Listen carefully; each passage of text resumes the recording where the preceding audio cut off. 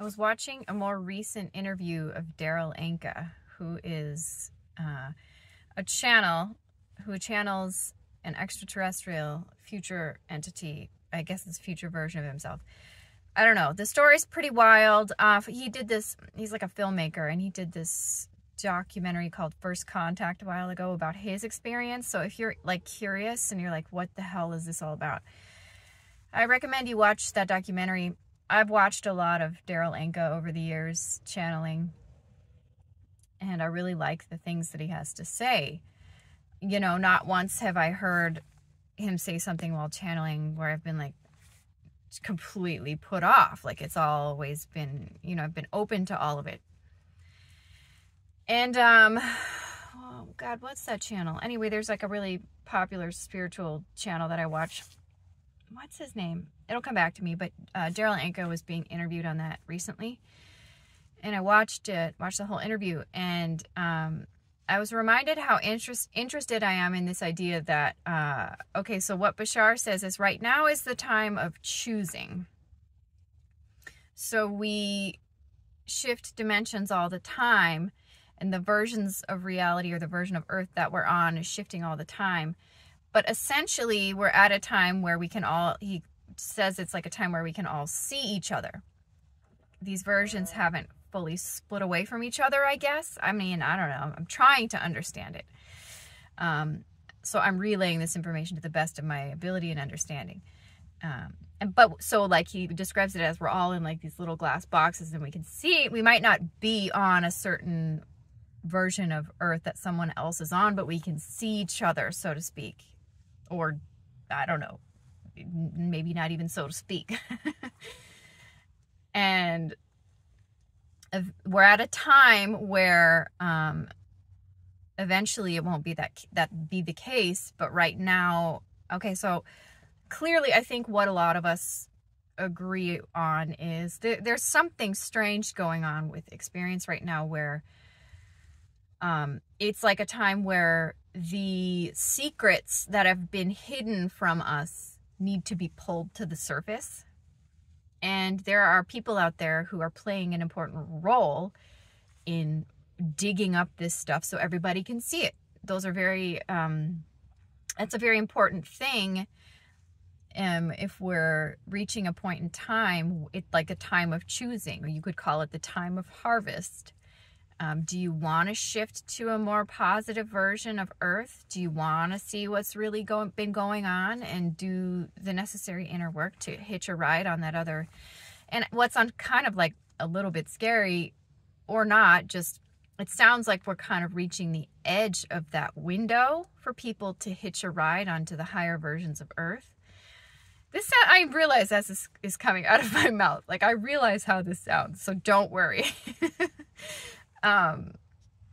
But I don't know, man, it just kind of sits well with me that this may be what's going on.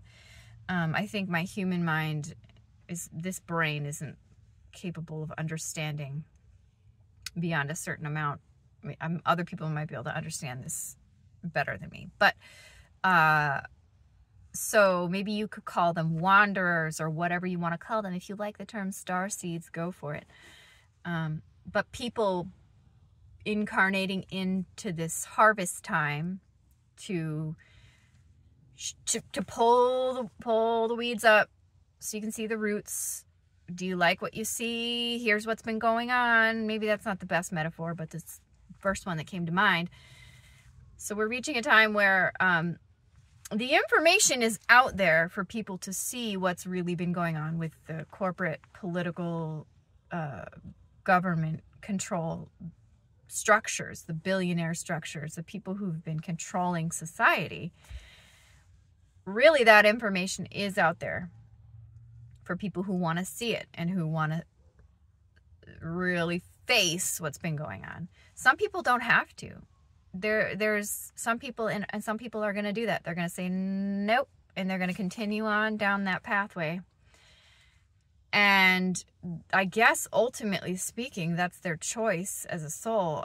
Now, don't take what I'm saying to, I'm just relaying an idea, okay?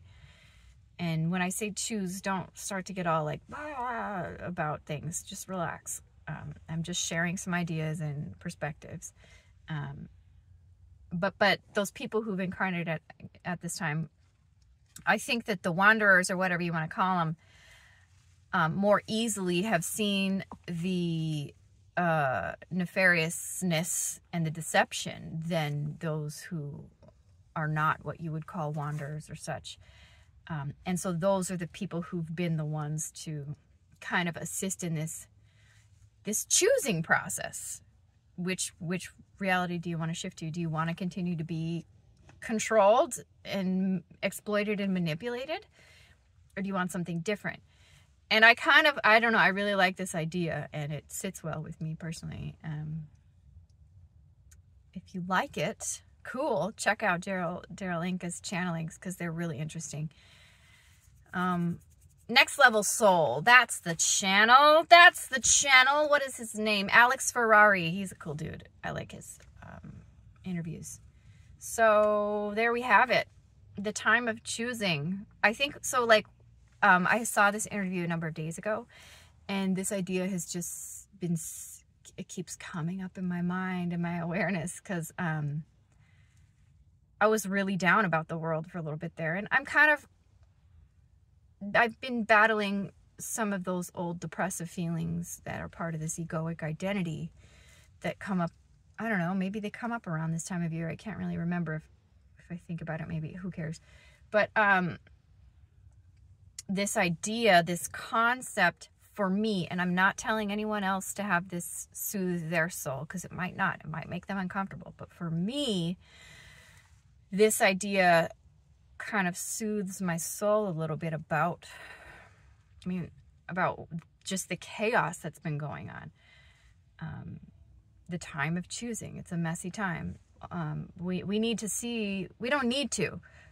It would behoove you to see what's really going on, because do you want to continue? No, because you look back in history and the same bullshit's been repeated over and over and over. The oppressor and the oppressed, kind of a dynamic. And why can't I speak? And we can choose to get out of that and explore different aspects of creation, perhaps.